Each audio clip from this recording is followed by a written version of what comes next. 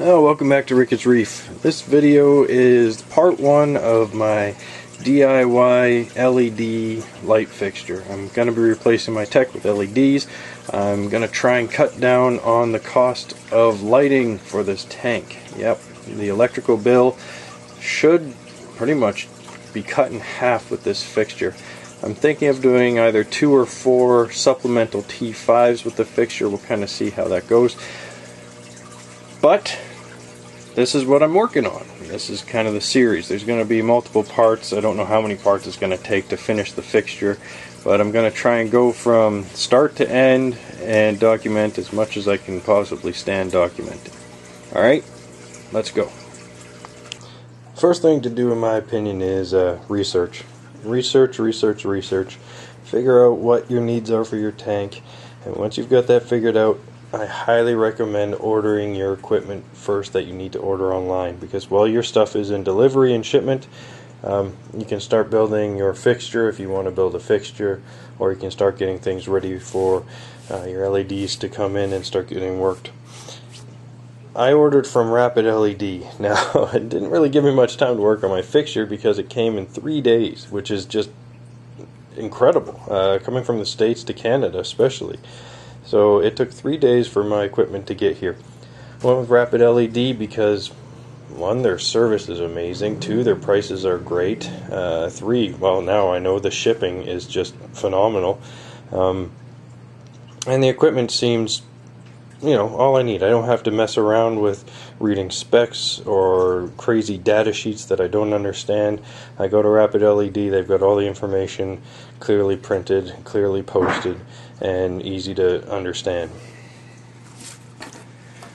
So once you've decided what you need, reading some forums, I'll put some links on the bottom, some really good LED forums or on the bottom.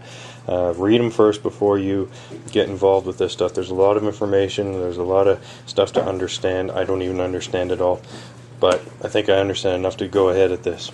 So what did I get? I got power cords. I got the 48 LED kit plus 6 LEDs for a moonlight.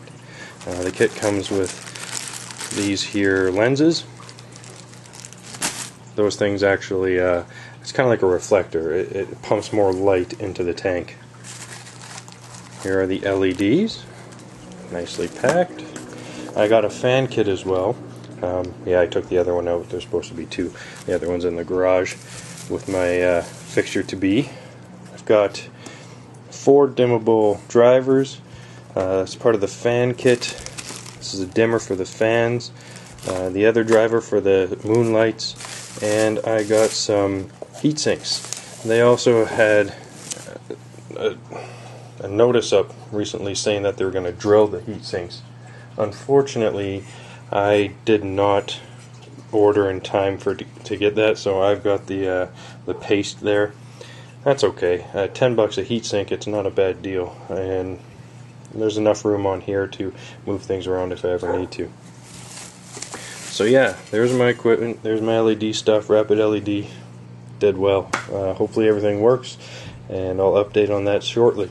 Okay, later. Okay, the next thing you want to do while your stuff is shipping is start working on your fixtures, your casing and stuff like that. Here I've made a remote ballast box. I'm going to keep my T5 and my LED drivers in here, my wall warts, all my electronic stuff, and it's going to have some fans on it.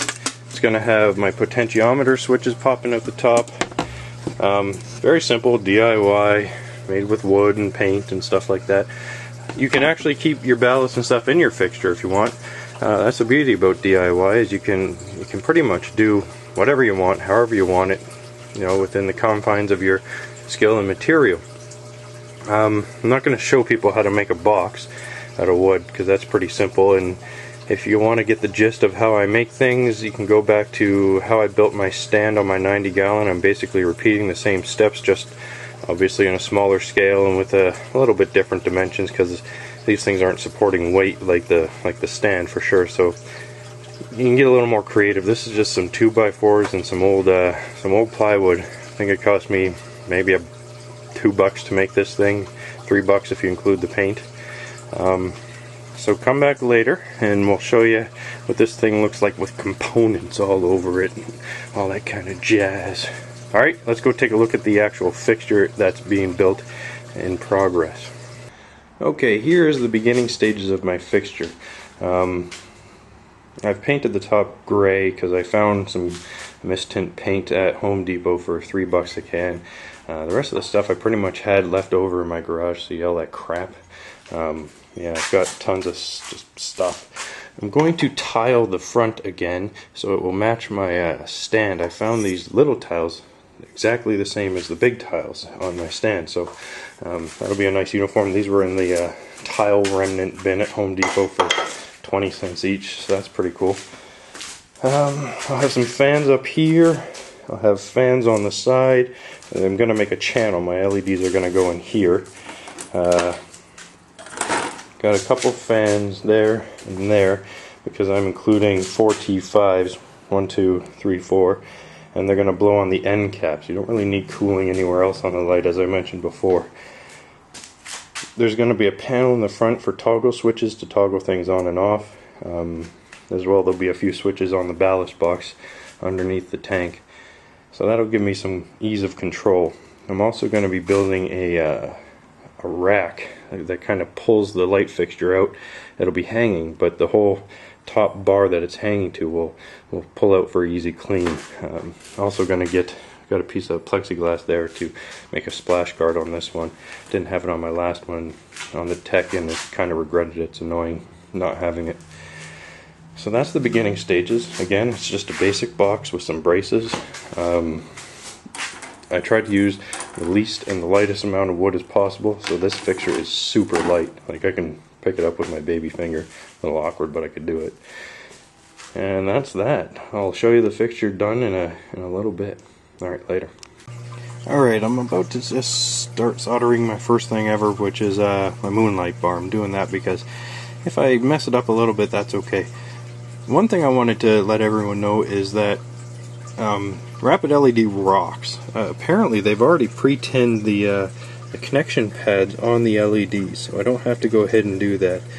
All I need to do is pre-tin my wires, plop it on, touch it with the soldering iron, bam, connection made. So yeah, Rapid LED, right on, nice product. Okay, helpful tip and hint is to pre-tin your wires. You do this by applying solder with your soldering iron to the wire. Now if you type in pre-tin wires or tinning wires on YouTube, you'll get a whole bunch of people showing you how to do it. Basically, you just hold the tip of your soldering iron onto the bare wire, wait till it heats up, tap it with the solder, and it runs down. Okay, after you do that, go to your LED, take your soldering tip, touch it to your plus or minus depending which way you're hooking it up. When you're setting LEDs up to these Meanwell drivers, you need to attach one cord to the plus and then the out cord to the minus. And then that minus goes to the plus on the next LED and it creates a loop right back to the driver. And the current just kind of goes through that loop. There's lots of threads that I'll be posting that'll explain how to do this. Just follow their instructions if you're wanting to do this. It's pretty simple. It takes very little skill. The only thing you got to try and do is not burn yourself with the soldering iron once it's hot. I also suggest looking up basic soldering techniques, how to tin your soldering iron, how to clean your soldering iron, stuff like that, how often you should tin it. So take a look at that stuff. Alright, I'm just going to go ahead and set up this first string of moonlights and see how it goes. Another good little device for this, I forgot to show it, is this little clamp thing for holding wires, because it's kind of hard to hold the wire, hold the solder, hold the soldering iron at the same time, right? That's a three-hand job. So I just made this. Actually, I can fit LEDs in there too, just for soldering stuff on there. I thought I'd need to. What I did is drilled holes in the end of this half a piece of 2x4, and I shoved in some bits of a coat hanger, and then I had my nail gun, my brad nailer, and I put a couple staples to hold it in. At the end of the coat hanger, I attached some clips. It's actually the inside of some of these bad boys. You can get them for a couple cents.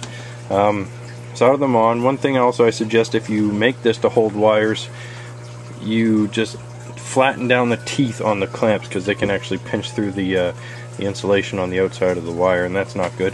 You can also buy rigs that do this, but they're, I don't know, 20 bucks usually, somewhere 10 bucks around there.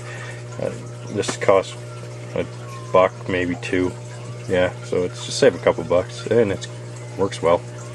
Alright, let's keep on soldering. Okay, ladies and gentlemen, well, actually I don't know if you can see this, so I'll get the old torch out. I have wired up my mood lights. With the main lights, I'm probably going to mount them before I wire them. With these ones, it doesn't really matter. It's not a big deal with these ones. It's just one long string with a lot of wire in between, so it's kind of cool. I've got everything wired up. I've got my plus line going to a little quick connect there, which goes to my first LED plus, out the negative, into the plus, negative, plus, so on and so forth, all the way back to the negative black wire to complete my string. So that's my circuit. That's kind of how it goes. And that's going to go mounted to, I don't know if you can see it over there, that long L channel piece of aluminum.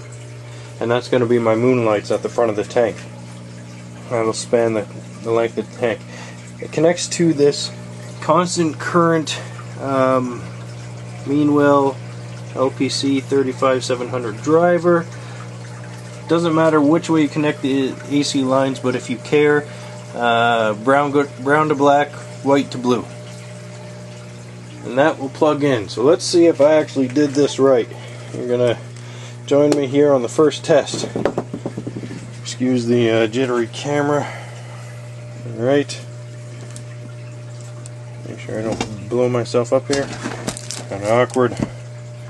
Yeah, holding a camera and doing things just sucks. Oh, I see some blue. Oh, good enough. Ladies and gentlemen, here we are. So the first string worked. 1, 2, 3, 4, 5, 6 LEDs. Nice and blue. It's probably not going to capture the real blue that I'm getting here, because it's a hard spectrum for cameras to grab, but holy crap, is that bright. I'm going to turn the lights off in here and get a better gander. That's it. There's no lights on in this room right now. And yeah, wow, that's bright. So those will be nice. Those will be the moonlights.